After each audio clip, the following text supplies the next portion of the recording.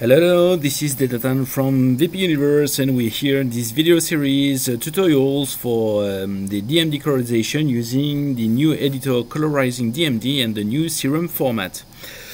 In the previous videos we've covered a lot of the basics of colorization.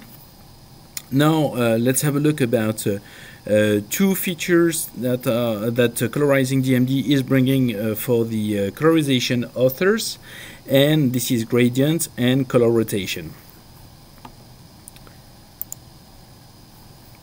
So here we are on under ColorizingDMD. So I will just display the tips that we've seen in the previous video, just to remind you about the usage of the shortcuts for the key Shift, Control and Alt, whether on the active frame, whether on the palette, and also not to forget that the left button is used for colorization of fixed colors. So this part, and the right button for the dynamic colors that is on this part, that are on this part. Okay, so I'm still on the Scared Stiff project demo that you can download. There is the link in the video description. So I will be using this sequence of the bunny beast, and I would like to have the flames look a bit more, I would say, nice. So what I will do is I want to apply a gradient of color between orange to yellow on this flame. So I will take this image as a principle, and of course it will be the same elsewhere. So here, let me see, I've got some orange, I've got some yellow, but I don't have a gradient of color. So my first goal will be to generate a gradient of color between yellow and orange. I will initialize the tool of gradients with these, and now I would like to apply that to here.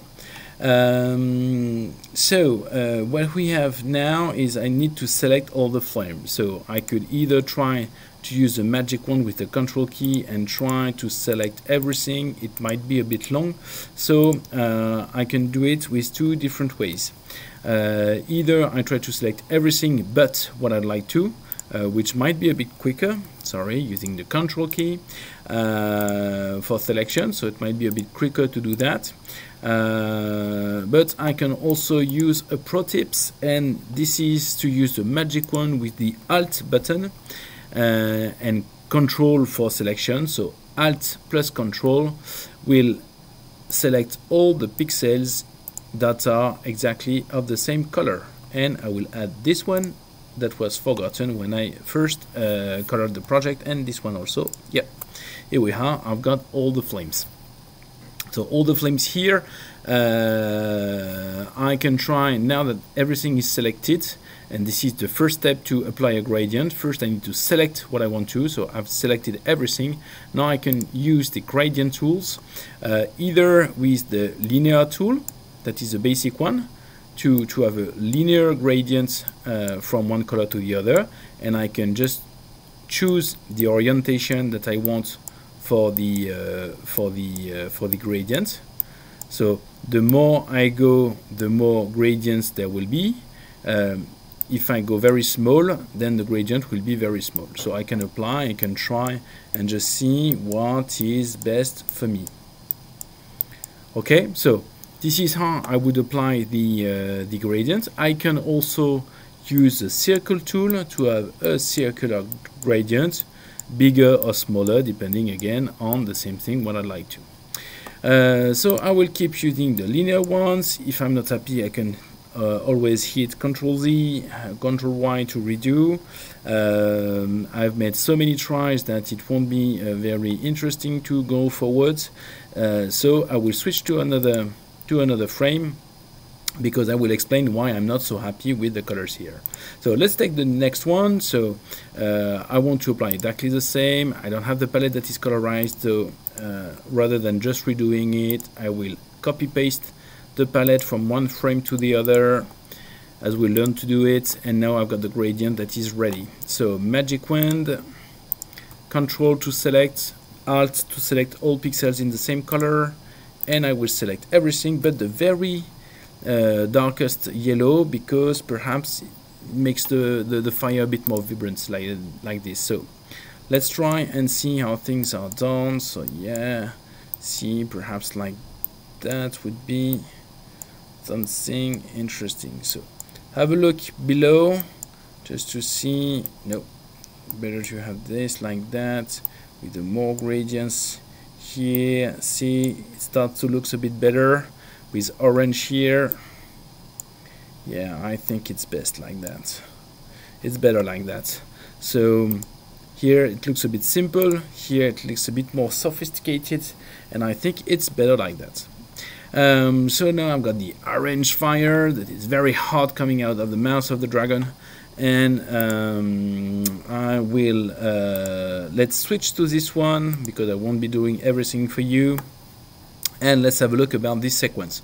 Here I can imagine really well in my head to have the orange here, and with the fire that is just moving around, swapping from one color to the other. And this is what we'll be doing with the color rotation tool. So for this one, again, I need the gradient of color. So let's copy paste everything for all this sequence from this one. Yeah. Now I could replicate the palette.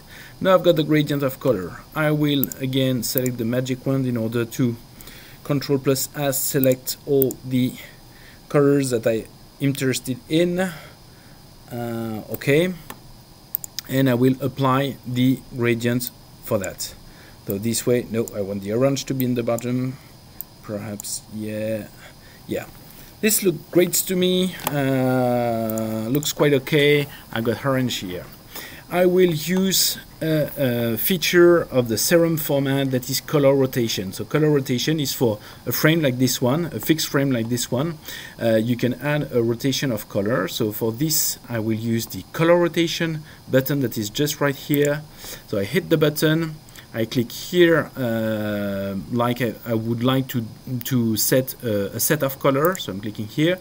It asks me what colors I want to. So I will hit the Shift button in order to select all the colors that I am interested in. So sorry, this is, let's put that here. So color rotation here. I select all the colors with the Shift button. And now I've got the gradient of color that is here, and you can see that automatically it will display a rotation of color. So I'm not so happy with the rendering. I see the line between the two colors. So what I propose is to add another gradient. Again, I put yellow again here, and now I will initialize a new gradient between these colors. And what I will do is a color rotation that goes from yellow through orange to yellow. Up here with the left button. And now let's see and see. To me it looks a little more a lot nicer just having my fire that is living. And of course I could improve that, having different application of the gradients at two different stages in order to have a more lively fire. That's it, guys. This was the demonstration of the gradient tools here and the color rotation tools. I hope that you enjoy, and I look forward to see what you can do with the usage of these two features.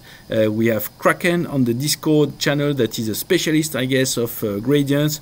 He found some very nice way to use this tool, so I recommend that you join the Discord and you will see what